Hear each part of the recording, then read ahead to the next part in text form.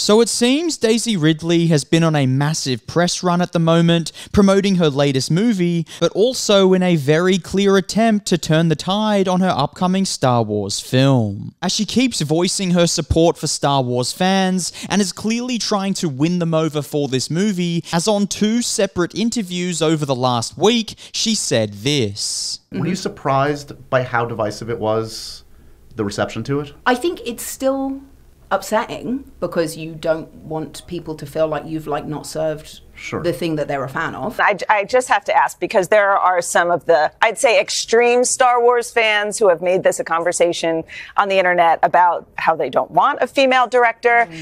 Which seems bizarre because episodes of The Mandalorian were directed by females. I mean, Kathleen Kennedy has been overseeing all of this. So, what is your take on that? I think my take is things get blown out of proportion, and the interactions I've ever had with people have been nothing but wonderful and supportive. And now, to make it clear, I'm not attacking her for this, as I understand you'd want your movie to do well, and you'd want to make it as successful as possible. However, the only reason I question what she's doing is because it seems very similar to what Rachel Zegler recently did for Snow White, where all of a sudden she was also on the side of the fans, and was also trying to turn the tide on that film.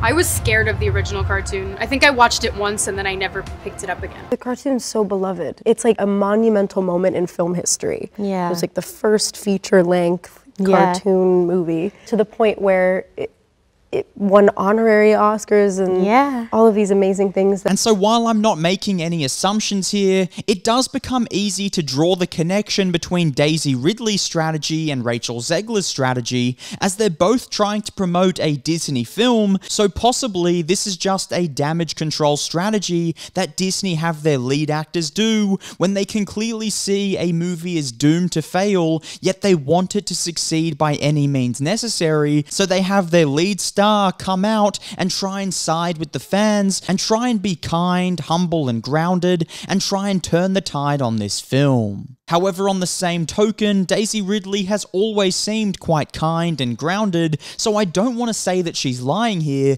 However, I'm just pointing out that it's an easy question to ask, just given how similar it is to what Rachel Zegler did. But what makes these interview clips even worse is how much I cringe just watching Daisy Ridley try and walk that fine line between being on Disney's side, but also siding with the fans. Or in your heart of hearts, Was you're I like, surprised?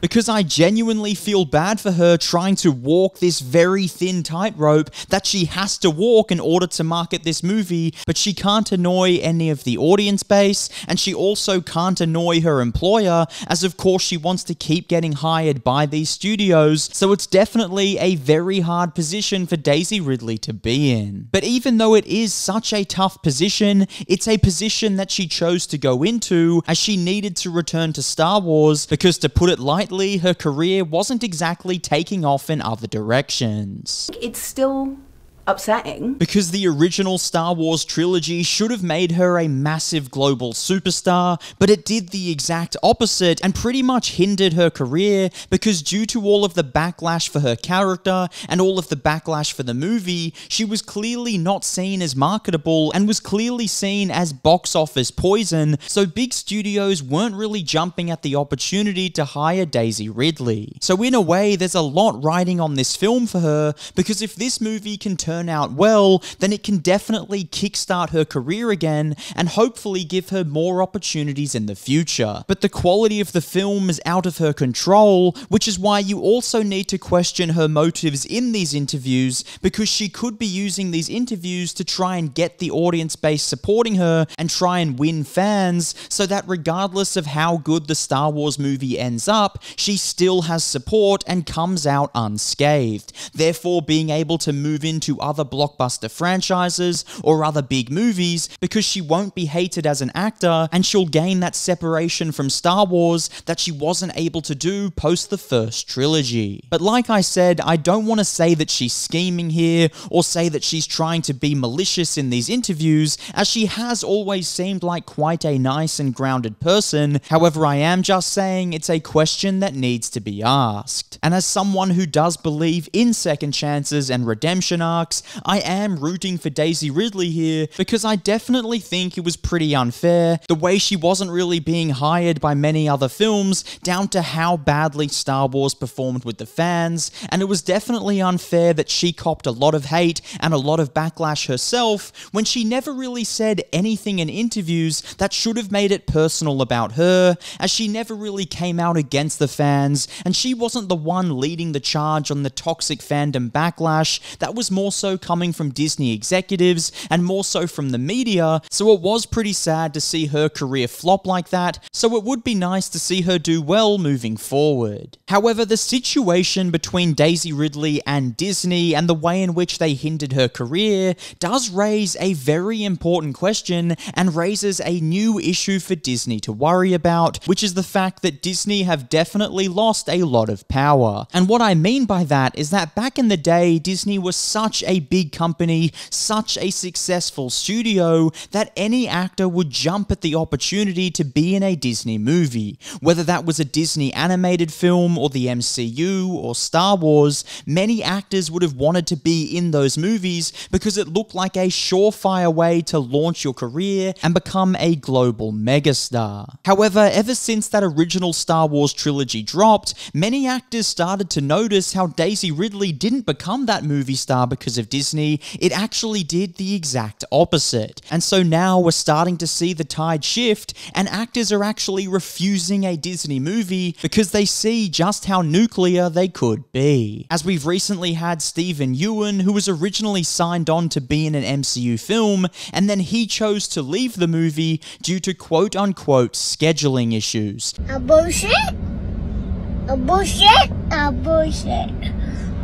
Bullshit. However, the question you have to ask there is that would Steven Yeun have left the MCU if this was 2017? I don't think so. I think the reason he says these scheduling conflicts is because he knows just how badly Disney's failing, and any actor involved with these projects will also suffer a lot of blowback for their career. And he's not the only one who's chosen to leave the MCU. We've also seen that Ayo Edebiri, who was quite early on in her career, has also chose to leave the MCU for the same reason. So once again, you have to ask the question, are these quote-unquote scheduling conflicts really getting in the way of what they're able to do in the MCU? I wouldn't say so. I would say the actors are starting to get quite scared of what could happen to their career if these movies fail. And so now all of a sudden the actors hold the power and not Disney, which is a massive blow for the company, as that exact power was what allowed them the ability to land many big-name actors,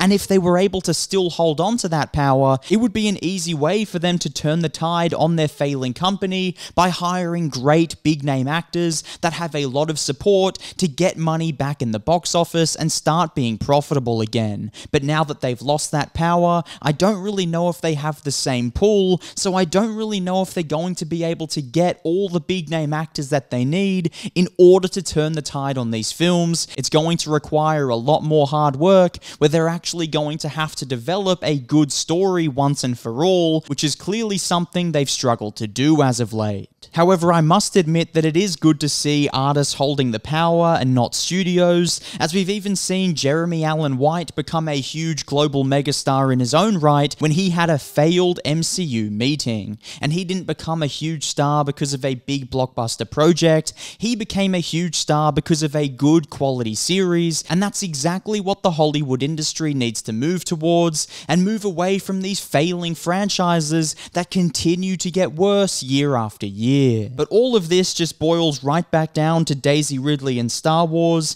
and I do look forward to seeing how her career can move forward post Star Wars and how these movies end up being. However, I don't have many high hopes for these films, as Disney have proven over the last few years that they've definitely lost their ability to tell a great story, and I just don't know if they're going to be able to turn it around with this film. But I do look forward to seeing Daisy Ridley find some separation from Star Wars in order to allow her career to succeed in other places. But what are your thoughts on this? What are your thoughts on Daisy Ridley's comments in these interviews? Do you believe her? Do you not? Let me know down below in the comments. If you liked the video, please hit the like button, hit the subscribe button, and I'll see you all on my next video.